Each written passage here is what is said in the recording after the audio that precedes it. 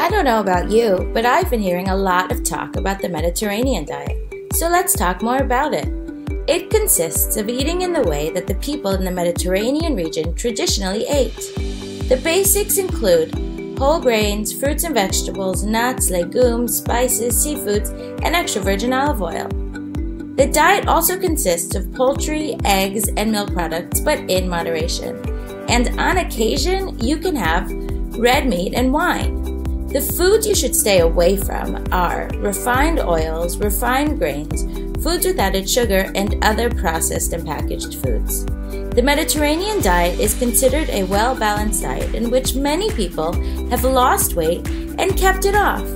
From the makers of the only adjustable gastric balloon, we care about your health and wellness. For more information about our non-surgical weight loss procedure, feel free to visit us at www.spatsmedical.com or at #SpatsAdjustableBalloon. Thanks for watching and see you next time.